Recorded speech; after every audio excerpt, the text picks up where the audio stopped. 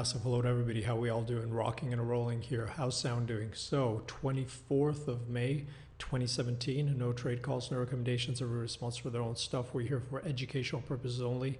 Record this, post it on YouTube as soon as it's done. So guys, let's get this cracking. Let's get this rocking. Let's get this rolling. Let's do this short and sweet and simple. So what's going on here?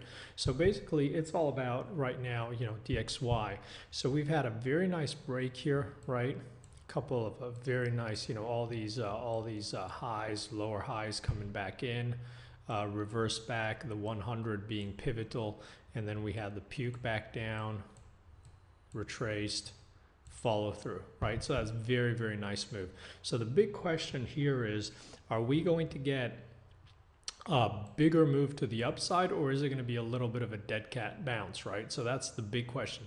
So I would say on the upside, the first level to watch is this breakdown zone here, right?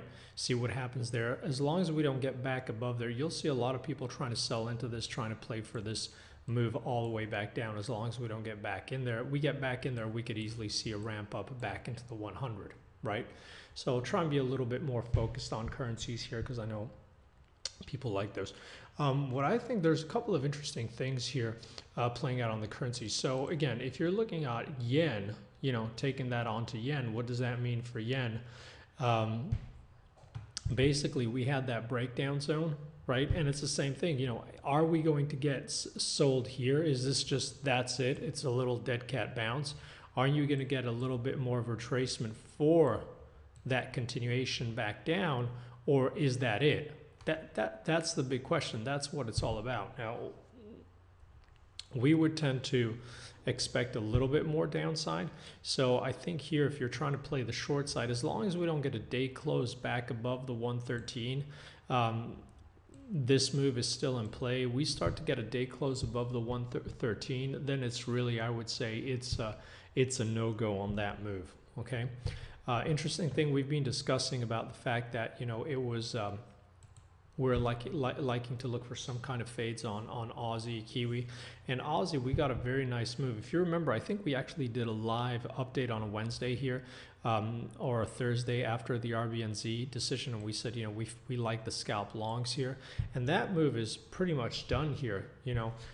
If you look at the way this has moved back up, you've got a whole cluster of moving averages right back here defending. And if you look at the move down from these highs, actually, let me get the fib tool. These highs, why isn't this working?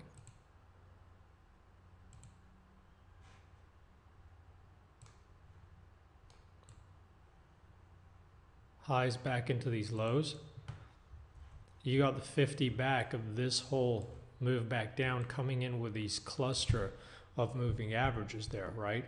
So, as long as this holds, this be the front run for a continued move back down and try to continue here. So it's the same thing also in terms of DXY. Is this going to be a little bounce and then we're continuing this way, or is that it, right? We're done and we're coming right back down here. So I think those are some fairly interesting things that are trying to play out. As far as we're concerned, we talked, especially also in the update, about the 130 being really pivotal on cable, right? Let's just get rid of these, and saying that we had about maybe 200 to the upside, 200 to the downside. I think that keep an eye on how we react around that 130, and you'll see that you're still getting an awful lot of selling coming in, and to us it looks like basically there's still more downside, or there's plenty of sellers here. And people who've been following here for a while, no surprise, we're structurally bearish this pair here. But if you look at something like a 1 hour chart, it's even more apparent, right? Let's get rid of these moving averages. You can see that all these spikes above the 130 are getting smacked. So I think it's the same thing as we said on Sunday. As long as we hold below the 130, we think the 128 is coming into play. If we start to get daily closes above, so that would mean that all these sellers coming in trying to keep it down can't do the job, then we expect that 132. But we really think the line is the sand is to keep an eye on this 130 and how the market reacts around this, okay? Having said this, one of our preferred plays, also structural plays, is still Euro GPB. If you look at this, we'd expect this to stay bid. And let's get back on a daily actually here. We really liked all these pushes back into these lows that couldn't get any traction, especially this little gap up, gap fill, really, and holding back higher. So the way we're looking at this is, I think you can make a pretty good case for a number of things here, right? Clearly the bear case is still that there's an awful lot of pressure on here, and we're going to resolve to the downside, especially after you saw the action right here. But we still think we're building some kind of a base, and we'd expect this to move higher as the euro strengthens and as we move into the Brexit. Sterling continues to weaken. So we particularly like this, especially if we can hold, any move back down into here that continues to hold, we expect this ultimately to move higher. But we understand that there's clearly pressure on right here, right now, right? With this whole series of lower highs. So it's a tricky one. If you look at it from a daily perspective here, coming in on the 1 hour, it's fairly interesting structure. You see how you've got the market had tried to smack this down, right? And look at it here where it's trying to base. So I think even here on an intraday basis, this is a very interesting place to play for a moment. But bears will be looking for closes below this area to try and get short and look for a market to come back down into this whole cluster of action. And the bulls, we'd favor probably looking for any positive, any signs of life here, right? Any signs of life, this trying to pop into this to an opportunity to get long to try and move back into those highs again. So fairly interesting level here on the 1 hour on the daily, and it's not a dissimilar level to where euro is trading, right? But I think in terms of the interesting opportunities this morning, this is probably the most interesting chart. Okay, this is probably the most interesting chart.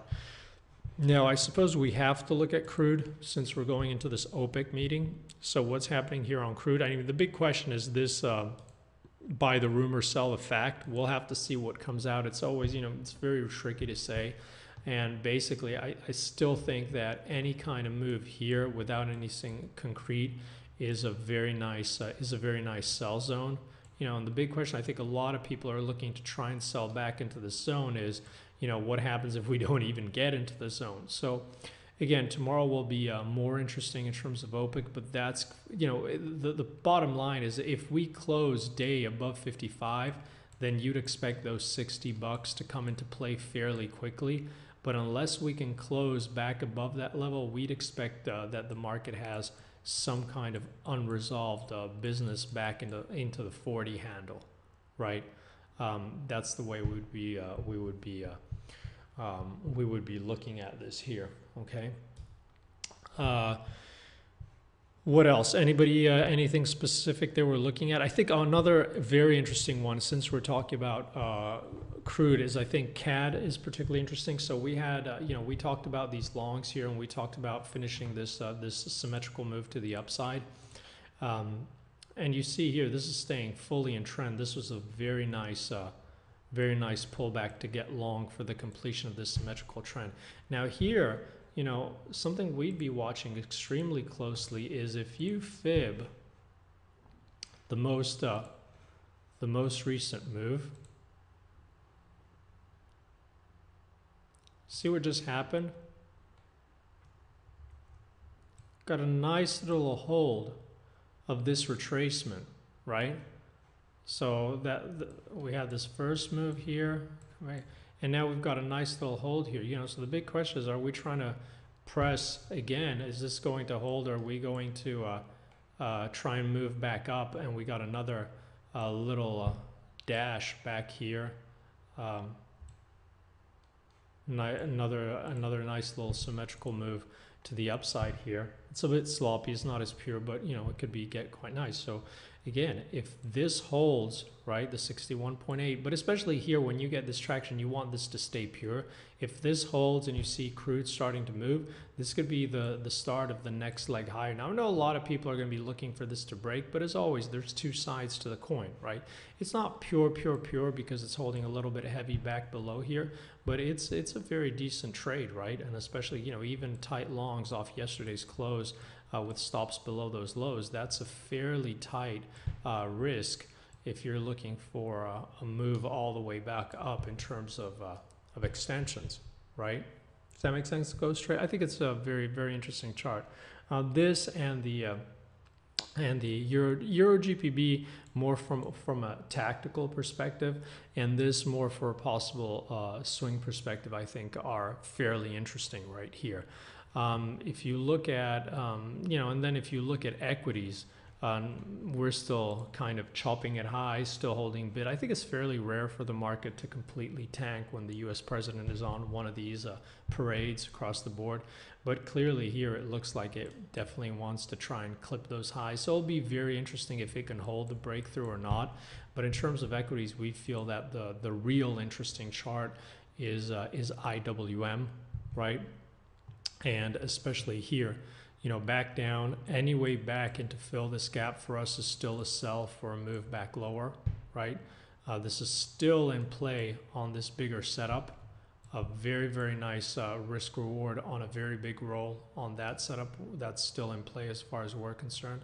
So that's pretty much where we stand, guys. Does anybody have any comments or any questions? Anything they're looking at? I'm gonna try and keep this short because my voice is not up to speed yet.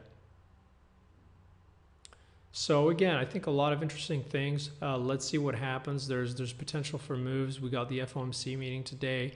We've got OPEC coming up. So again, you know, should be interesting, guys. Let's see what happens, guys.